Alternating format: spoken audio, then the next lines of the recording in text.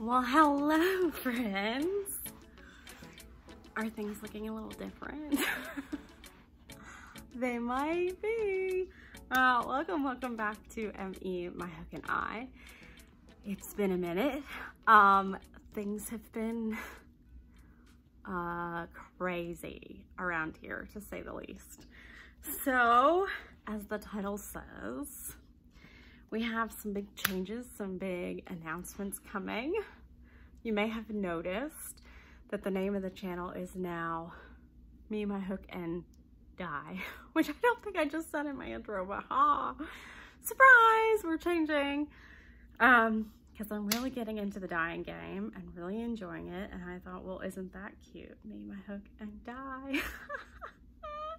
I think that's what my new yarn line is going to be called. And I will show that as I was gathering my things to do my April wrap up, I gathered the skeins that I have dyed, and I was like, by the time I show the projects, tell everything I need to tell in this video, give my wrap up, this is going to be forever long. So I'm going to have a separate video for showing off my skeins that I dyed. So what do we do in an April wrap up? Well, do you want to hear my yardage counts?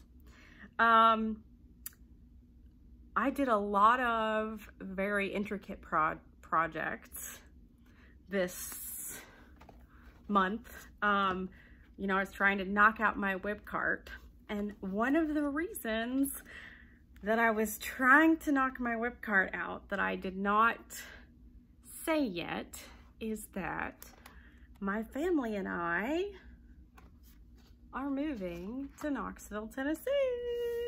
Woohoo! My husband has a call at not a new church, but a different church for us in Knoxville, Tennessee. And when you, in the Lutheran church at least, the Evangelical Lutheran Church of America is what we are part of, there is somewhat of an extensive call process where you kind of like date a congregation almost, and then you get engaged, and then eventually you marry each other, in the sense that they have lots of interviews. And then in February, we went up, and people who are on the call committee, 2 people were able to meet him in person, show him the church building. But the fun thing about this is that while I am from South Carolina, when I was 14, I moved to Knoxville, Tennessee. My husband is from Knoxville, Tennessee, and both of our parents live in Knoxville, Tennessee. And there had been a couple churches that had come open in Knoxville, and through some discernment, we were kind of like, you know what? We're good. We've got a really great church here. People have really rallied around me when I got sick. Let's just stop looking. And literally the next afternoon, because God's funny like that, we got a call from our Synod office, which is sort of our regional governing body, saying, hey, you're from Knoxville. We've got this other church in Knoxville that's now opening. Do you want to interview? And you're like, well, yeah, sure. Like, it can't hurt anything. We're not going to be upset if we don't get it. Like, we've decided we're at peace. So after that visit in February, the call committee voted, yes, we like this guy. We want to introduce him to the council, which is like the executive body of a church. Sorry for all the politic church things. They interviewed him and were like, yes, we really like you. We want you to become our primary candidate, which is like getting engaged. So things rarely go south after you've determined to be a primary candidate. So then last weekend, we went and officially met everybody who showed up at a meet and greet in person and on Zoom. Socially distanced, masks, all that stuff. Fortunately, we're both fully vaccinated now, so that was super helpful. It was a great fit. We all loved each other. Come Sunday, they voted. It was unanimous. And we're moving to Knoxville in 4 weeks. So this month was Operation Let's Get the Whip Cart Done. But also to show that I was very excited about moving back to Knoxville. Part of the yarn that I dyed was an orange, Tennessee orange. Oops, I just spilled my seltzer water. It's okay. It's not near the outlet. I won't get electrocuted. So I dyed two different things. So I did this with Kool-Aid, and this is the only yarn I'm going to show that I dyed because it has to do with the project I'm about to show you. So I speckle dyed one skein, Tennessee orange with Kool-Aid, and then I sort of totally dyed two other skeins, but I ended up not having to use this one. And I did a Virus Meets Granny shawl, which I had wanted to do for a very long time. And the granny stitches are in the kind of speckled yarn, which is fun because it kind of sort of ended up looking like the Tennessee end zone that's always checkerboard for football. And then the actual virus pattern is with the tonal yarn. And I'm thinking of doing this colorway as a pattern kit thing, not necessarily orange. You can suggest colors in the comments, but I'm thinking about doing a kit where I dye yarn specifically like this in other colors. Let me know if that's something you'd be interested in. So I had roughly, let's see, I used, these are 415 yard skeins of fingering weight. And I used 261 yards of the speckle, and I used the whole 415 for the virus. And yeah, I'll have to, you can wear it like this, or you can have it kind of draped, wear it artfully. So that was fun. So that was one project that I finished. That's my only one this month that was not a whip. And I finished it on the car ride up to Knoxville for the vote. So that was fun. Got to show a little bit of my personality. The other thing I completed is Ray. So I will try to remember to link these patterns in the description. The Virus Meets Granny. Spider Fiber has a tutorial for that one, and then there's also a free written pattern on Ravelry, and that's what I used. This is Ray from Amour, and that was for my daughter's Easter basket, but I didn't finish it in time for Easter, so she got a little late, but she's done. She's cute. So that I used, she was entirely made out of the paint box cotton that I love. Lovecraft's affiliate in the description. And then I also made, and I'm not sure if this was for me or for my daughter. We're passing it back and forth. Where'd your little hat go? This is, I did not sew her hat on. I actually am just bobby pinning it to her head the way we would if she were a human. This is Anne of Green Gables. Isn't she adorable? This is another Amour pattern, and she has a Anne of Green Gables Diana set. You can buy them separately or you can buy them together. So Diana will be coming soon, but I think I had the body, I just had the body, which is kind of a round cylinder done. So the rest of her I did this month. This one was all Hobby Lobby yarn. So even though Hobby Lobby cotton, I love this cotton, feels softer in the skein, when you make it up into amigurumi, there's really not as big of a texture difference, which is interesting, I think. Anyway, with her little orange pigtail braids, it's wonderful. So, to amigurumi, but wait, there's more because it was the month of amigurumi. Do you see her? Have you been looking at her this whole time? I finally finished. Mrs. Dolly Parton. I am super thrilled. Once again, I put her off because I was scared of the face and the hair. And it was not near as hard as I thought it was going to be. The hair is actually pale yellow red heart that you brush out with a slicker brush, like a dog slicker brush, which is very similar, but way cheaper than a carding brush. A carding, I guess there's carding machines, carding boards, and carding brushes. Anyway, and that gives this, and then I took a flat iron and a curling iron to her hair to give it some shape and cut her some little bangs. And that is actually palette pastels, but I think that you could probably use regular old blush if you wanted to. And I blinged her up because it's a dolly. This pattern is crafty, is cool. And yeah, I mean, it just wasn't as difficult as you'd think it would be. Now, I had made Mr. Rogers earlier, and I have gotten much better at keeping my stitch definition even and not overstuffing.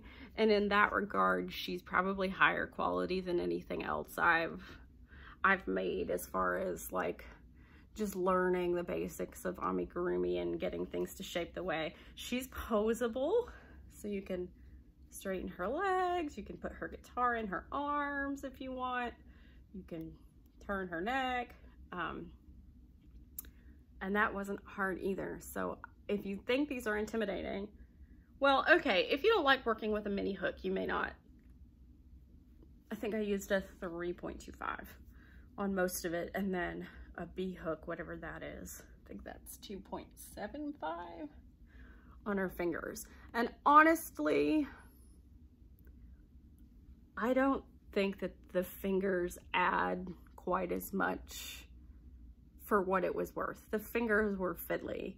Her other patterns just have like basically a mitten with a thumb for the hands, and I think I'd probably do that in the future. I mean, they were just fiddly, and I just don't know that the effect was worth the time and effort that I put into it. But anyway, I did go down and write down the yardage for all of this, so I will have my total yardage count. Let me tell you, when I agreed to do that at the beginning of the year, I did not think about how many small balls of color and things that I'd be using for amigurumi, trying to keep count of what's left on the skein for when I go use it the next time. Yeah, so that's gonna be interesting. And then my next one was the Crochet Society slippers. If you remember the box that was recycled, this is the first pair of slippers slash socks that I've made. And I made the mistake of making the one, letting a lot of time go by, and making the second one and not remembering exactly which hook I used, switching different, like I use totally different tension when I'm working with a fingering weight yarn on my shawl and stuff like that than I do for this. So this slipper ended up being like 1.5 inches longer. I think I somehow have extra rows, or maybe deleted rows from this one because I have a small foot and forgot to take notes to tell myself, by the way, you didn't do all the rows. So I didn't finish the lamb ears and the embroidery on this because, like, what am I gonna do with 2 different size slippers? So eventually this is gonna go live in my Crochet Society box. And eventually I will probably rip these out and make a different project from the magazine. But technically these are finished to the degree that I'm going to finish them, so they're counting as my yardage for the month. And then I'm all caught up with my Crochet Society boxes because I made Opal the owl and she's adorable. Oh, she is everything I wanted her to be and more. So there she is. She's just the cutest. I have never made amigurumi with chunky yarn before.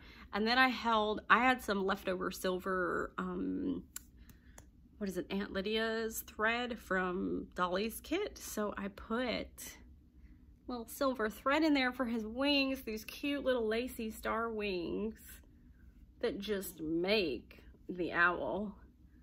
And I love that it's got the sparkles in it.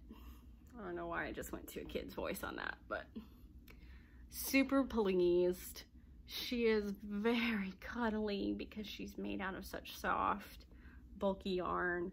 I would absolutely make this again in different colors. So I'm super glad that Bella Coco does that Sarah does the yarn suggestions in the book, so I can make more of these and get the proper weight. And this was Bella Coco's Tea Time Chunky. But yeah, anyway, I love the way she turned out. Super excited. So that concludes all my makes for the month. Plus, okay, so my total yardage was 1,687, and that's down from 1,800 last month. However, that was a lot of amigurumi to do in 1 month. So I'm not, and I dyed yarn. So I'm not hating my totals this month. But y'all, I did not realize I had so many new subscribers. I mean, cool. Thanks for coming. In March, I was at, see, if you have a YouTube channel, I highly recommend you do this because the numbers don't go anywhere for a really long time. And you feel like, is anybody even really watching these videos that I'm putting so much time and energy in and having so much fun with? Like, is anybody actually, but yes, I love tracking it every month. So like, I didn't have very much growth between between, what is that, February and March? But last month, when we wrapped up March, I was at 583 subscribers. And when I wrote down my stats last night, I was at 690. I mean, thanks guys. Makes the girl feel special. But it also makes me kind of nervous. Please stick with me. Things might get a little less frequent through the move. Also, we are moving into my in-laws house, which is a good thing. I love my in-laws. I know for some people that might be a nightmare, but I hit the jackpot with in-laws. In fact, because I am so dependent on a single level house for my energy, my need for walking short distances without passing out kind of thing, I can't really use stairs in my daily life. My in-laws are surrendering their bedroom on the main floor for for however long it takes us. You may know across the country, the real estate market is nuts. And so I cannot express my gratitude for how that is going to make this the least stressful move it possibly could be. In fact, I believe my daughter and I are going to move up over Memorial Weekend with a couple suitcases. And then my husband, bless him, and you know, probably members of the congregation. Not that I want to commit y'all to anything, but they're great people. They'll probably show up and help him load a truck or something. He'll pack it up. So yeah, hopefully that'll keep the toll on my health to a minimum so I can keep crocheting, so I can keep doing these videos, so I can keep dyeing yarn. This is the corner of my room though, so I'm not sure. We'll have to figure out how I'm gonna record my videos, and where I'm gonna record my videos, and where I'm gonna stash my yarn, and how much yarn is gonna come with me, and how much yarn is gonna go in storage. I have a feeling it's all gonna come with me. Because already I've put away 2 totes of yarn, and I've had to reach into it twice. I just put them away like 3 weeks ago. So, yeah, anyway, oh, while I'm wrapping this video up, I forgot I have one acquisition, you know, because I'm trying to get rid of yarn. Comfy Cotton was on sale at Joann's for $5.99 a ball. I'm digging my cotton sweaters for the summer, so let's just make it harder to work that whip card down. But I have to say, after the whips that I finished today, I still have Gravity the Triceratops and the Velvet Cardi and the In the Car shawl. That's probably going to end up being a Christmas present. So I only have 3 whips right now. Well, that's not true. I have a couple blankets. But I don't know, doesn't everybody just have a couple blankets that they periodically work on here and there? Anywho, I'm gonna go so I can record my yarn dyeing expeditions, and yeah, let me know. Well, you can tell me on the yarn dyeing video what you think, and what colors you like, and if you'd be interested in buying some yarn on my Etsy. I'm also going to link my Mercari. I am selling some of my daughter's clothes, some of my husband's clothes, some accessories, like jewelry and stuff. If anybody's interested, I'm trying to get rid of things, and everything that I am selling, from yarn to the things on Mercari, are hopefully going to go to my craft room fund whenever we happen to buy a house. So we gotta sell this one and then, you know, whatever. So I am stashing money to make an epic YouTube studio / yarn room. All that money will go directly back into the channel. So check it out, and I'll see you guys soon. Bye.